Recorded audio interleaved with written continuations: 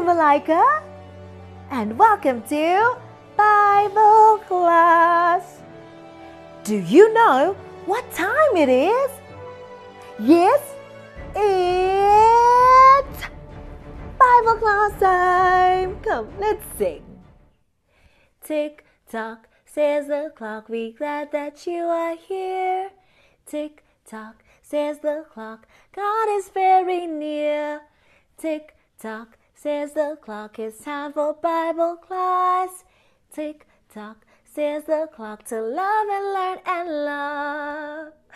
Yay, Malika! Don't you love Bible class time?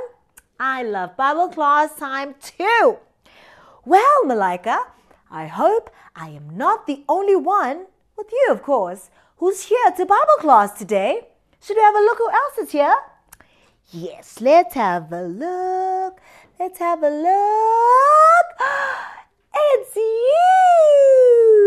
Welcome to Bible class. So excited to have you join us today. Well, today at Bible class, we are going to learn about famous people that had faith like no other. And we're going to learn all about these people through do you know what, Malika? The Bible, yes! What does that remind you of? You don't know? Come on, you do know. Okay, tell me. Yes, Malika, our Bible word song. Are you ready to sing? Should we sing? Let's go. Bible words, thank you, God, for Bible words. It's the truth for all to read. Thank you, God, for Bible words. Yay! Our Bible word song is my favorite song.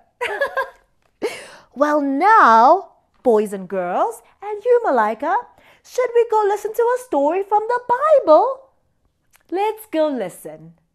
Hey guys, welcome back to Kids Church, and we are still doing the Faith Awards. Do you know who you want to win? Have you cast your vote in yet?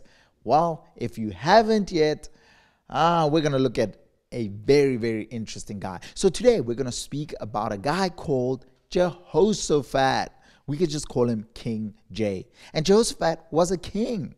Yeah, he was a king. He had a crown and everything, a nice robe.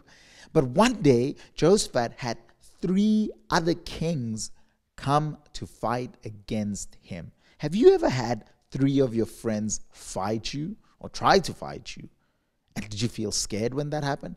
I've had that happen before. It was pretty scary.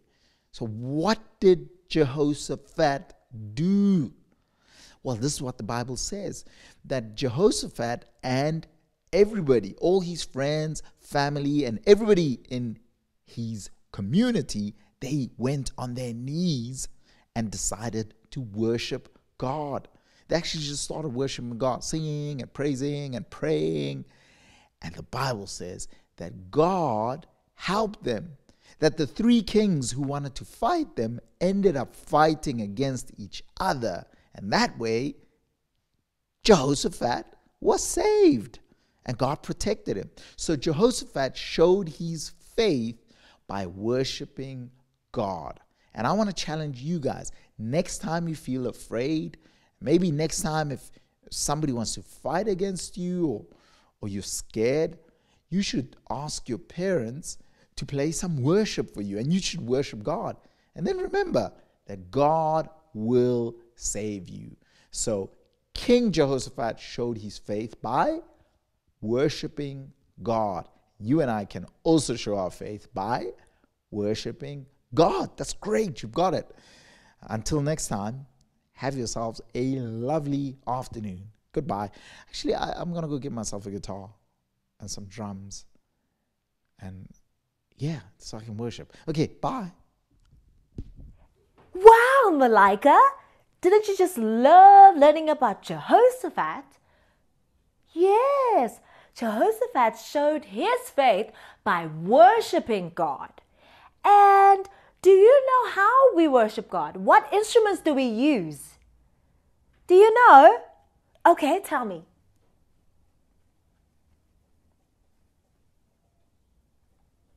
Okay, well done.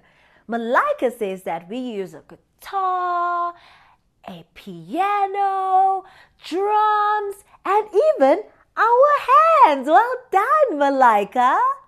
And back in the days, before your mommies were born, or your grannies and your great-great-grannies were born, during Bible times, they used to use harps and tambourines, and they used to sing songs to God.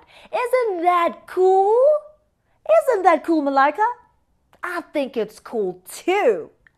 Well, boys and girls, don't forget that you can worship God using drums or pianos, guitars, and even your hands and your voice to sing songs to God.